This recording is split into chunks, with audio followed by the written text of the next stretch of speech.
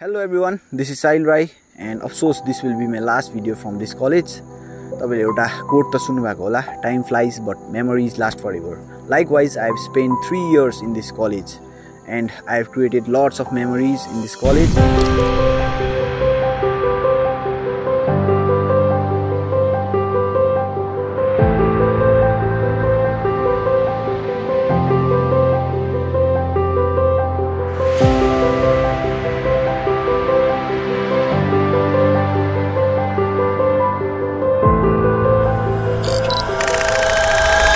College life है हिजो अस्ति कलेज जोइन गरेको जस्तो लाग्छ कि छिटो सक्यो मेरोमा कलेज लाइफको फोटोज भिडियोजहरु धेरै छ र आज तपाईहरुलाई त्यही फोटोज भिडियोजको द्वारा मेरो कलेज लाइफको कथा देखाउने र बताउने वाला छु।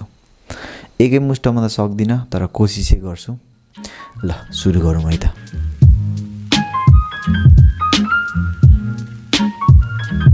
र मेरो कलेज लाइफको पढाइको कथा चाहिँ सुरु हुन्छ मेरै घरबाट नै, किनकि यो कुरा हो 2021 को र त्यति बेला कोरोनाको महामारीले सबैलाई तर्साइसकेको थियो। Work from home, online studies सबैको भागमा परेको थियो। In India, a huge second wave of COVID-19 swept through. Schools have been 12.8 million cases of infection. हर कस्बे, हर गली मोहल्ले को अब लॉकडाउन किया जा रहा है। सो अलिक समय बित्यो, जब महामारी अलिक घट्दै गयो त्यति बेला कलेज स्कुलहरु रिओपन हुन थालिसकेको थियो अनि हामी पनि कलेज जाँदै थियौं। फर्स्टमा त कलेज धेरै नौलो लाग्यो। कोही नचिन्ने आफ्नो साथीहरु बाहेक, आफ्नो साथी भन्दा नि म बाहेक मेरो 5 जना हाई स्कुलको साथीहरु थियौं। इन्डोल बेसी हामी मात्रै गर्थ्यौं।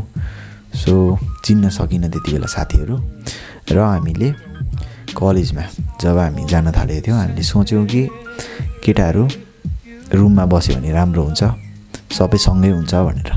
सो हामीले एउटा रुम रेन्टमा लियौं।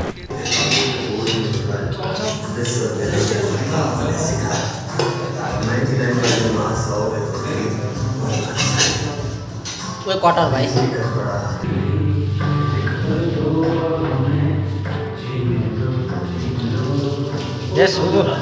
र तपाईहरुलाई केटाहरुको बारेमा एउटा इन्ट्रेस्टिङ फ्याक्ट बताइराख्छु छु कि जब केटाहरु कुनै ठाउँ या फेरि जग्गामा 2 जना भन्दा बेसी हुन्छ, त्यो ठाउँ त्यो जग्गामा केही न केही अनौठो कुरा भइरहेको हुन्छ।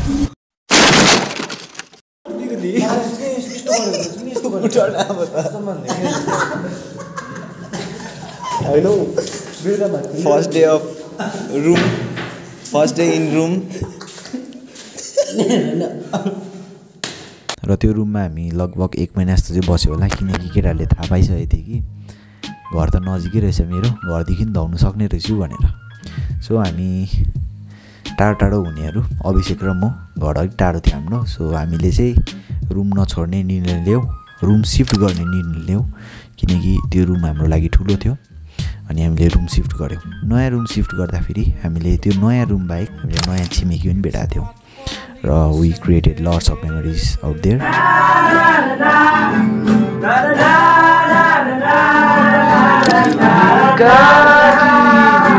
Give me some sunshine, give me some rain, give me another time for the world once again.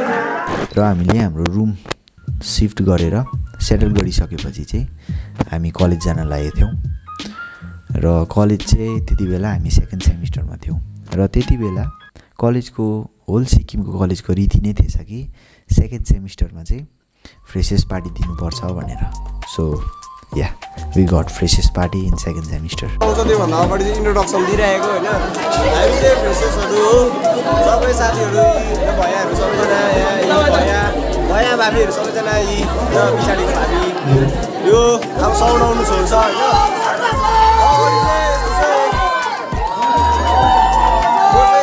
गोर्खे नेपाली भइदिएको हाम्रो विवेक brother is in middle of his lunch. र त्यस पछाडि चाहिँ कलेजमा पढाइ दमादम हुन थालेको थियो। दिउँसो सुत्ने बानी र अनलाइन स्टडिजको बानी सबै हटिँदै जाँदै थियो। तर पनि 9 बजे क्लास चाहिँ कहिले नभ्याउने, भ्याउनु नि कसरी, बेलुकाको 12 बजीतिर चाम्रेहरू खुवाउने।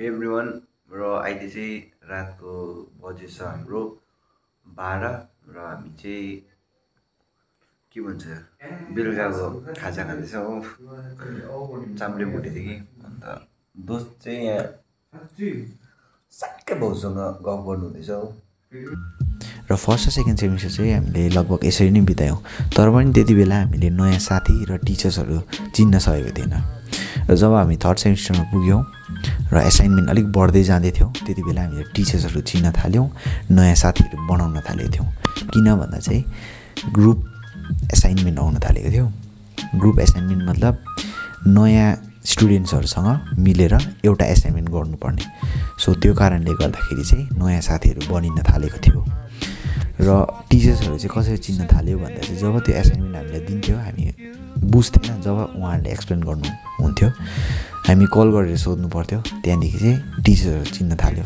टिचर्सहरूको नम्बर सेभ हुन थालेको थियो फोनमा सो थर्ड सेमिस्टर हामीले यसरी बितायौँ नयाँ स्टुडेन्ट्स नयाँ साथी अनि टिचर्सहरू चिनेर र कलेज लाइफमा हामीले एसाइनमेन्ट र सेसनलको मार्क्सको महत्त्व चाहिँ फोर्थ सेमिस्टर पुग्दा मात्रै बुझ्यौँ किनकि त्यति बेला हामीले रिजल्टमा देख्दै थियौँ कि हाम्रो मार्क्सको अलिक घटिबढी हुँदैछ भनेर सो हामीले पढाइपट्टि अलिक फोकस गर्न थाल्यौँ हामीले त्यति बेला लाइब्रेरी डिस्कभर गऱ्यौँ हाम्रो कलेजमा नि लाइब्रेरी छ भनेर याद पाएको थियो हामीले त्यति बेला सो फोर्थ सेमिस्टरमा हामीले अलिक पढाइपट्टि फोकस गऱ्यौँ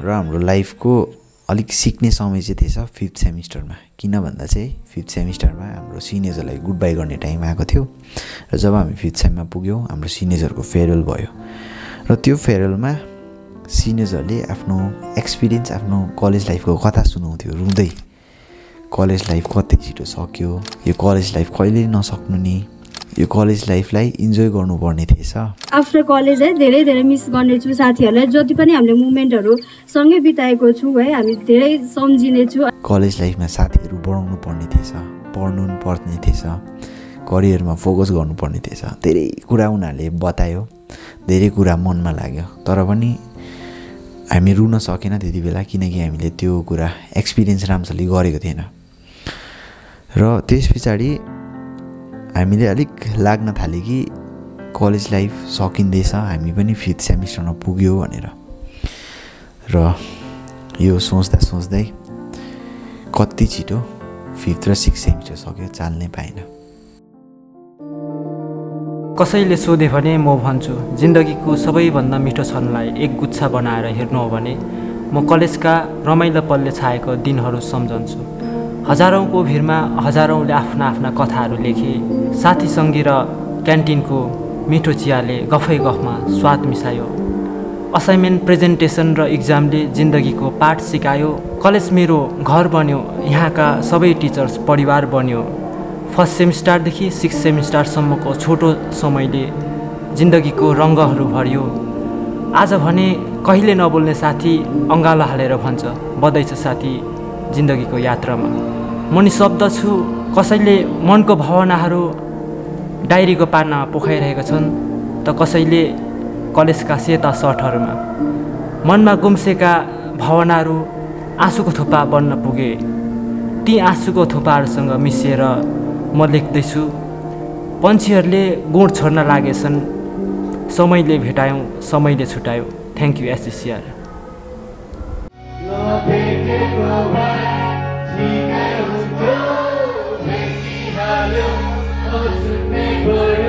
जिन्दगीको खेला